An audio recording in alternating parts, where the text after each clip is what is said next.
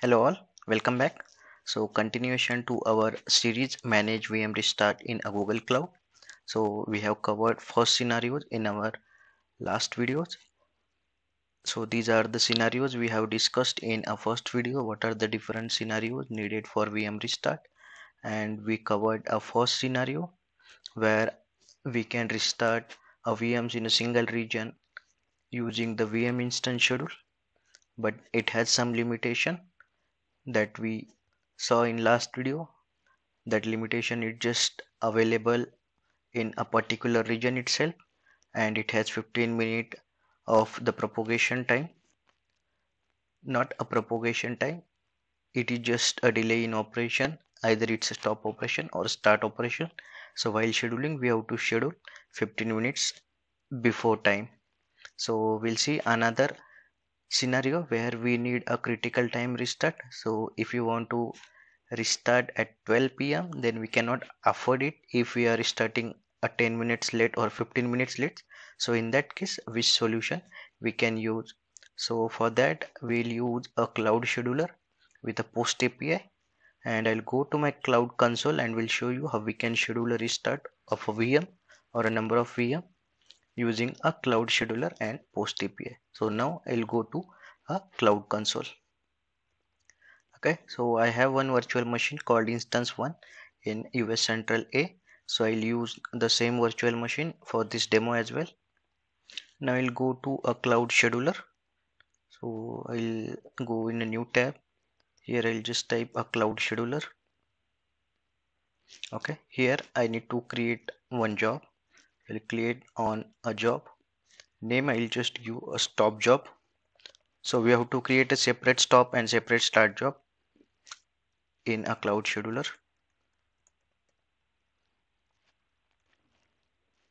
Region I have selected as a US Central 1. Now frequency, here we can use a cron scheduler. So suppose I have to schedule a restart. Now let me see what is the time now. Okay, 10:14, and I want to schedule restart exactly at a 10:20. So what is the cron expression? So let me see, 2020, it's like 22:20 cron time. So we have multiple website where we can get a cron expression. So we'll see we'll get a cron expression for our requirement. I'll show you how to create cron expression also. So I'll go on this first cron tab guru. Now here you could see 4 5. What is the expression giver? So same way I want 22:20. So I'll use 20 and here 22. So it will just use this timing 22:20, that is 10:20 p.m. So I'll just copy this expression and I'll paste here. Okay, and here you could see at 22:20 it will trigger a stop operation. Now time zone, again I'll select India.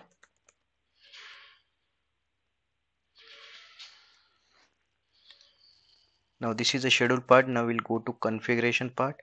Target type, we have to choose a HTTP post method. So here method will be post. And now the best part, what is URL? So we have to give a API reference. So I'll go to this documentation and I'll pick this API HTTP request. So I'll show you what we need to change here. So here in resource ID we have to type our instance name. So my instance name is instance-1, and in zone I will type our zone. So it is US Central 1-A. Project, I'll type my project ID.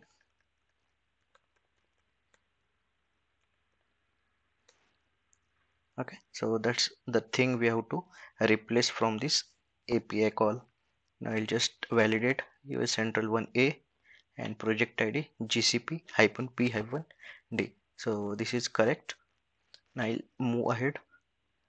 Now here auth header, we need to select auth token and we need to create one service account. So we can use existing service account, but as I want to show you from beginning, I will create a new service account. So I'll go here and in IAM I'll go to service account.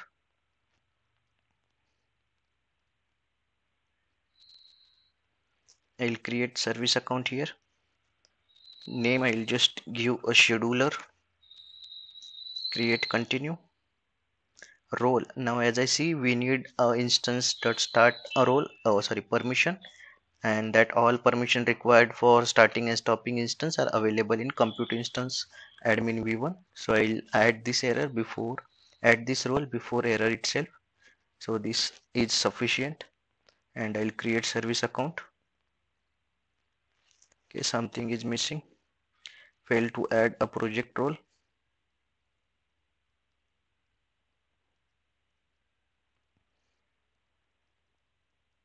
Okay, it was just a random error and now it corrected. So let me pick up this service account. So we'll use this service account in our scheduler configuration. So here we have to choose OAuth token and I will choose here. So a scheduler is not showing. Let me refresh. Yeah, now scheduler is here. I'll continue. I'm not filling anything retry or anything, and I'll just create it. Okay, now let me refresh. And you could see the next run is 22:20. Let me show you the current time. 10:19. So after 1 minute immediately our VM should restart. So let me go to a VM page, not a restart. So currently we created only stop job, so it will stop our VM. So we'll wait for 1 minute. Currently it's still, I'm showing browser time just because you will understand the exact time, else you will think like I am adjusting setting in my laptop and then showing it to you. So the browser time will show it's same for all and it is accurate. So let me refresh. We'll wait for a few more seconds. Let me refresh. Okay, it is 10:20. Let me refresh it. Okay, now you could see our VM is being stopped, and if I go to scheduler job, currently it is showing, yeah, now you could see it's changed to success, and last run just happened 22:20, and now it will show next run will happen on 2nd Jan. It means tomorrow at this time. So you could see it happening on exact time as we scheduled. So here we are covering the limitation we have in install schedule where it can delay by few minutes, but when we need a critical time stop or start VM, then we can use this cloud scheduler. Now suppose I want to again stop it or start it. So let me go to this job. I'll edit the same job. Instead of 20, now I'll just add it with one more minute or just keep it 23. And in configuration, instead of stop, I'll just write a start here at the end. So here I'll write start. Rest everything I'll keep as it is. Continue. Update. And let me refresh. So the new time is 23 minutes after 22. It's like 10:23.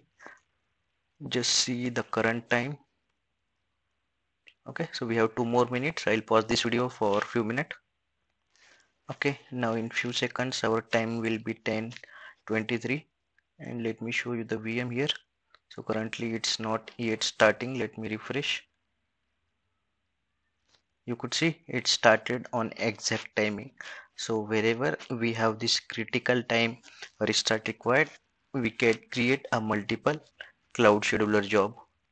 So here you can simply create one job for one virtual machine because we are using the post API call. So if you have any question while configuring this cloud scheduler, just let me know in a comment section and I'll try to help you out with the solution. So we'll see a next scenario in our next video. So thank you for watching this video.